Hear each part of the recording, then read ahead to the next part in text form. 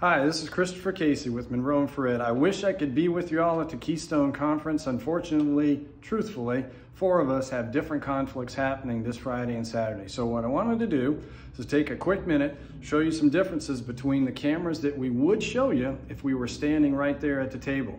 So please, hang in there for a minute. I'll show you some of the things I want to tell you. So what we've got here, this is the camera you all know the most. This is the one we've talked about for the last 5 years. This is the FLIR E8 super camera, durable, great resolution.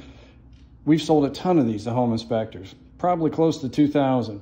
The camera I want to point out, this is made from a company called HIKMicro, who we decided to start sponsoring and selling here a few months ago. It's an impressive piece. So what I want to do is point out some of the differences. You can see the cameras size-wise are pretty similar. Although you'll start to see differences, and what I'm going to point out here is it's a larger screen.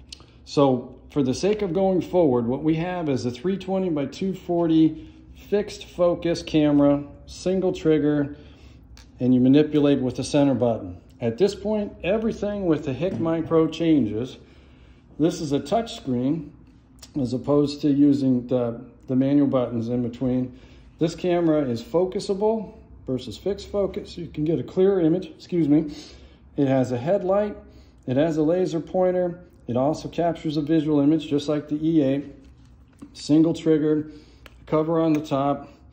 It gives you video capability, microphone and a speaker, so you can capture real-time video. All of these things, the E8 does not do. It's a faster resolution for the it's 25 hertz versus 9 hertz. So your image refresh rate is better, and just overall what the camera can do is impressive. So here, take a quick look with me here. So I flick some water on the floor, right?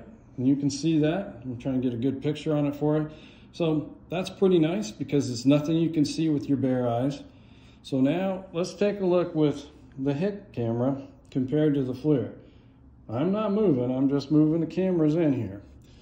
That gives you a little bit of an idea of some of the major differences between these two. Is the HIK has 110,000 pixels, the E8 has 77. The sensitivity on the HIK is probably 50% plus better than what you get on the FLIR. So the last big piece that really separates these two is the fact that this camera is $500 less than the FLIR E8. And then for the Keystone folks here, we'll take another 100 off for the show special. Give us a call, talk to us. We'll tell you a little more about it. We'll help get you comfortable so you know what you're getting yourself into. Know that this is the camera home inspectors are going to be buying going forward. We're convinced because we are the IR resource truly for the home inspection industry. This is your absolute best value for the buck by far. So Bill Fabian and I, you guys know us the most as having been there. This is what we're going to show you and help you get into. Thank you very much for listening. Have a great show.